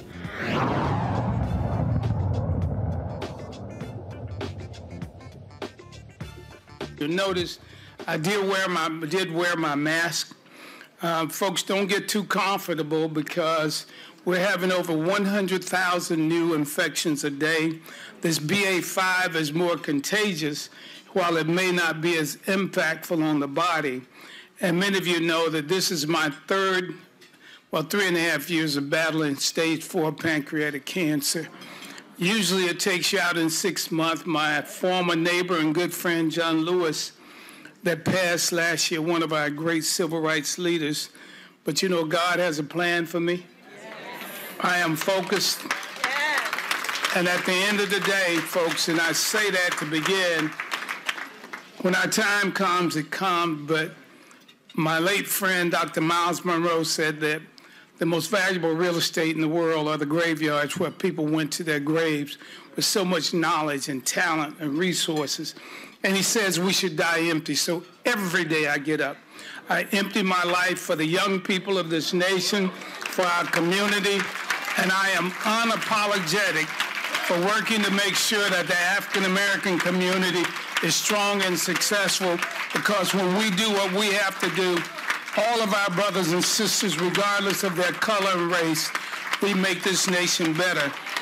Because, as you know, I will not call a name, but there's this president that has divided this nation so much, former president, but it's us who must come together to rebuild the strength, rebuild the partnership, and work hand in hand. And that's what we're doing with the coalition and with so many partners. And let me move on, because it's a lot of great awards, but we're not going to be here until tomorrow. We're going to get this done tonight. So, again, the 2022 midterms elections are over. The coalition and all of our partners did a phenomenal job in making sure that we turned out in record numbers. We salute tonight's Tommy Dortch, who passed away earlier today, speaking at the Spirit Democracy Awards. We live streamed that event in December, annually put on by Melanie Campbell's organization. He was also a strong voting rights advocate as well. John Hope Bryan is the founder of Operation Hope. He joins us right now. John, you were a part of a group of brothers there in Atlanta who got together once a month. Y'all invited me there to speak to the group. Took place at Dikembe Mutombo's house. First of all, prayers for him as he battles his brain tumor. Tommy was there. He was, of course, always at the center of things, political and economic, social, cultural, in Atlanta and across the country. Your reflections on your good friend. Yeah, on behalf of his family, his wife, Carol, who I'm sure is hurting right now, his son, Tommy Dortch III, we send our hearts. 100 Black Men of America, just brothers, the group that you came and spoke for, and thank you for doing that, Roland. You came at time in my request. It's the loss is unimaginable. The shoes can't be filled. He is a cross between and sits between Ambassador Andrew Young and Herman Russell. So he was talking about civil rights, i.e. Andrew Young, and made strides there, as you know. But he was also talking about what I call civil rights, economics, ownership, cutting deals in the suites. So he's sort of like Herman Russell without the real estate. I mean, he had, at some point, thousands of employees. People don't know that. He had incredible influence. But every time I talked to him, Roland, he was using his influence for others. Never once was it about him. I'm talking about private conversations. How do you get somebody through college? John, can you hook this person up for an internship? I'd call him, he'd call me. Whenever, John, can you come to 100 Black Men and receive an award? John, can you come to and talk to the HBCUs? He never once, in all the time I've known him, asked for something for himself. It says a lot. You didn't you recently go to Dallas? Like I say, I told Melanie Campbell this. I said he left us with his boots still strapped on. He was still going places earlier this year. In fact, I'm looking at a text message. I'm on a group text chat with a number of civil rights leaders and other folks, and this was January 1st. He said, "My year started off great. I was released from the hospital yesterday. I'm relaxing and getting ready for plenty of football today." And of course, many of us wished him well, but he was still, like I say, he had to give a speech in Pennsylvania, couldn't make it, so he calls me and said, "Hey, Roland, can you give this speech for me?" He could have easily said, "Hey, y'all, look, I'm sick. I don't have any time for this," but he was still looking out for people. Yes, January 27th is my last text exchange with him. I went to go see him. Thank you. Thanks, Carol, for letting me to see him, his wife. Since then, in fact, in the last week or so, I just came back to Atlanta. I was going to go see him tomorrow. But on January 27th, I have a text from him about Just Brothers and what we should do. And he said, "I'll call you if I get on my hospital visit." Even that wasn't about him. It was always serving, to your point, and with his boots on. He was about PhD as much as he was about people getting PhDs. I'm on the board of Clark Atlanta University because of Tommy Dortch. Clark Atlanta University has a boatload of money. I'm talking about 7 figures, Roland, because of Tommy Dortch. He could have put that money anywhere. I guess he could have put it in his pocket. He gave it to Clark Atlanta University to create an institute around entrepreneurship and community development and wellness. I think that's also involving Melanie, I believe. He would ask his friends to donate, not to him, to an HBCU. And I know of one donation at 7 figures that has not yet hit yet, but that's coming because of Tommy. That's about to hit at Clark Atlanta. 7 figures, Tommy directing it back to his community. All the stuff that we don't know that he did to help make this world a better place. And we all need to honor him like we honor the legacy of Dr. King, with a day on and not a day off. Stop whining, stop complaining about how bad your life is and how inconvenient your credit cards are, what club you can't go to, or what thing you can't get involved with or whatever. And start trying to figure out, like Tommy, what we have to give and not what we have to get. He was on the board of Operation Hope. He spoke at the Hope Global Forum. He was at our last Hope Global Forum in December. Yep. While he was sick. Now that I think about it. Yep. Indeed. John Hope Bryant, founder of Operation Hope. We certainly appreciate you sharing your thoughts and reflections about the life and legacy of Tommy Dortch. And I thank you, Roland, for doing this. I'm rolling right now, no pun intended, rolling.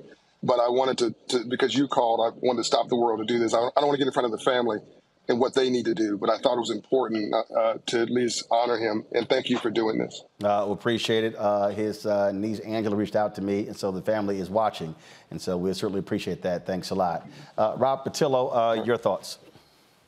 You know, as a Clark Atlanta alumni, someone who's been active in the civil rights movement in Atlanta for 20 years, this is a tremendous loss to the city and to the movement. And I'm not certain how it can or could be replaced. I don't think people from outside of Atlanta can understand just the impact that this man had. When I was an intern, my sophomore year, I interned for Thomas W. Cole, the former president of Clark Atlanta University, and we had lunch with Tommy Dortch.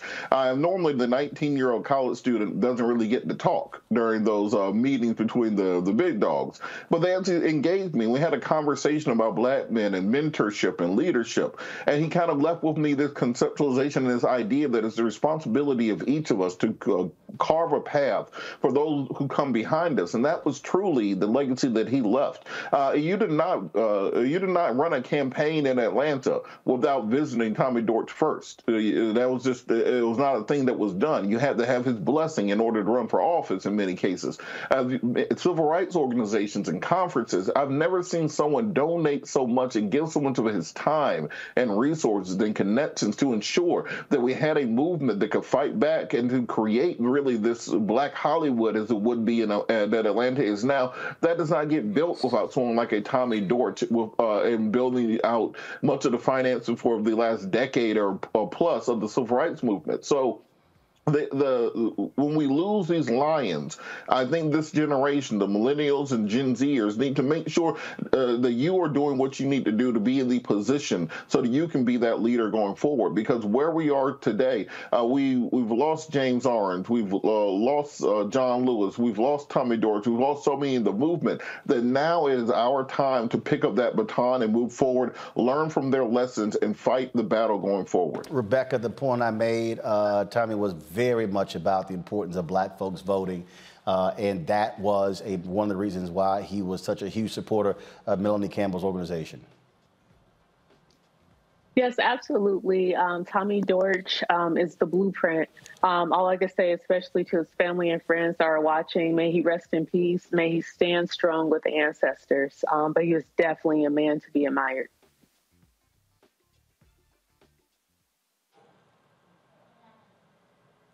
Scott?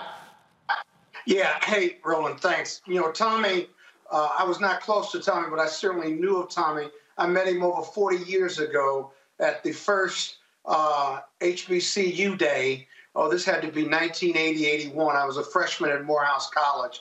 And Tommy was probably at the beginning of his grind for HBCUs. And I remember being at a rally as a freshman on the steps of the Georgia State Capitol, 80, 81, and he was a fiery speaker and committed. He was much younger then, but I had been active with some Morehouse students with Tyrone Crider and others.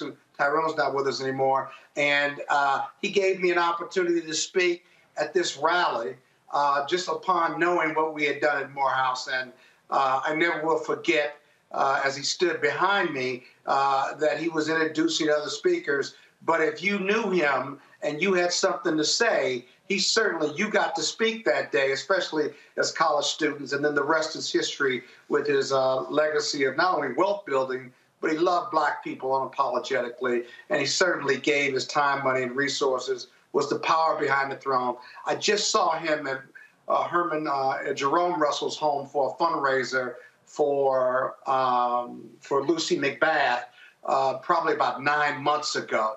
And he was there and jovial. He gave me a big hug. I hadn't seen him in 20 or 30 years, but he remembered who I was. And we had a good conversation reminiscing about HBCU Day, which was the first one in the history of the country. So God bless him. When we get to heaven, he'll be there waiting on us, Roland, for sure. Melanie Campbell, your final thoughts. Melody, you're muted. Melody, you're muted. Sorry, Roland. A. Scott Bolden, I think we were there together. And so that's how I got involved. Is Tommy Dortch pulled me off the campus, and we were doing marches on Raven Black colleges and universities. That's right. I want to lift up Carol Dortch and Tommy Dortch III and the whole family for sharing Tommy with so many of us in this nation.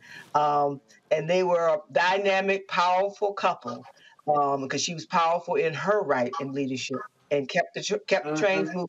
And he would always lift her up in that way. So I want to lift the family up and know that we are going to do all we can. I know I will speak for myself on a personal as well as professional level to know that Thomas W. Dortch Jr. not only walked this earth, he shook this earth, and he meant so much to so many of us. And thank him, thank God for the life and legacy of my friend, my mentor. My last thing he said to me was ride or die, and he was my ride or die, and I thank God for it. Indeed, indeed. 4 years ago, I moderated a conversation, Operation Hope, with Butch Graves and Tommy Dortch. We were talking about how do we change the black community with investment, and just hear some of that conversation. I'm going to take my money that I've earned. I'm going to find the black auto dealer. I'm going to find the black dry cleaner. I'm going to find the black investment banker. I'm going to find the black whatever it might be, and I'm going to put my money in with them. That's not isolating us. That's protecting ourselves, and that is reinvesting in ourselves. That's what has to happen. So it's not a new plan. It is taking the plan and doing something with it. And Tommy, the reality is that their government does serve a role. Private serves a role. Look, 1973, Maynard Jackson becomes mayor of Atlanta. At that time, African Americans were receiving 0.0012% of all city contracts. Maynard Jackson comes into Atlanta, Coleman Young in Detroit, Marion Barry comes in D.C. You have this group of black mayors who made it clear that they were going to open up those doors of opportunity for black businesses. And that's how, when you look at the skyline of this city, Russell Construction, huge part of that. And so that's maximizing politics, but you still have to also deal with black-owned businesses also being able to get capacity. Right. First of all, you got to understand that civic engagement is important, because we could not have gotten a Maynard Jackson, a Coleman Young, and those in office if our community didn't turn out. Sadly, we only had 23% of the eligible voters in this city to turn out in the last mayor's election. But the important thing about their leadership, Maynard Jackson said to us, it doesn't matter whether your name is first, second, or third on the sign outside the door. It's a joint venture. Work together. So you got black people to understand, bringing your resources together, you can get a bigger piece of the pie.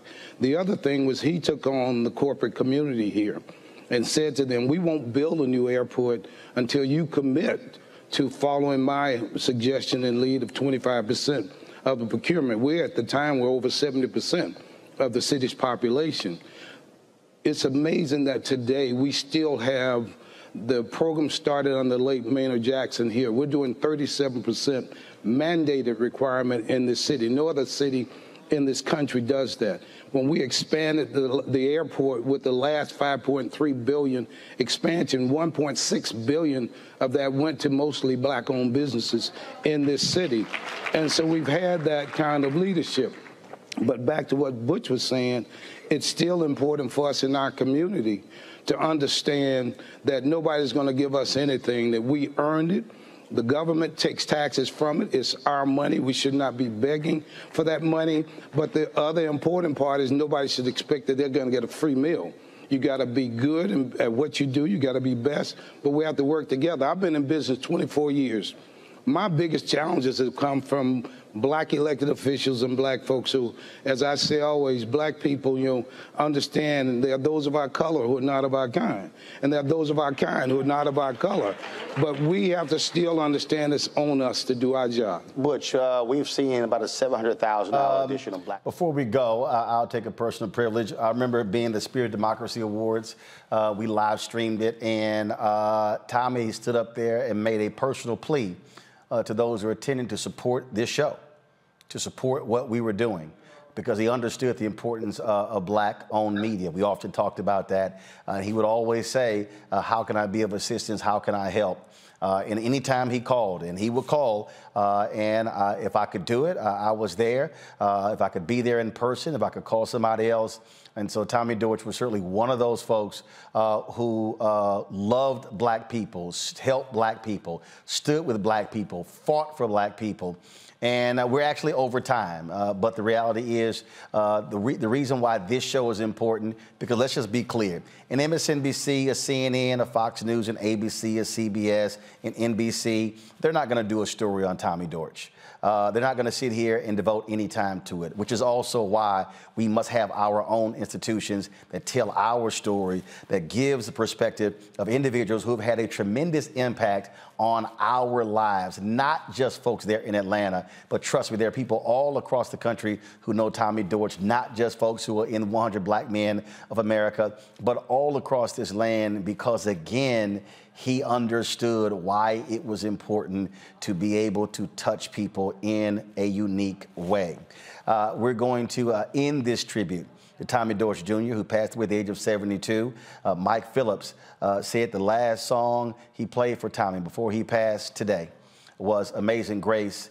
And so we have Mike Phillips to take us home as we celebrate the life and legacy of an extraordinary brother, Tommy Dortch Jr., passed away today at the age of 72.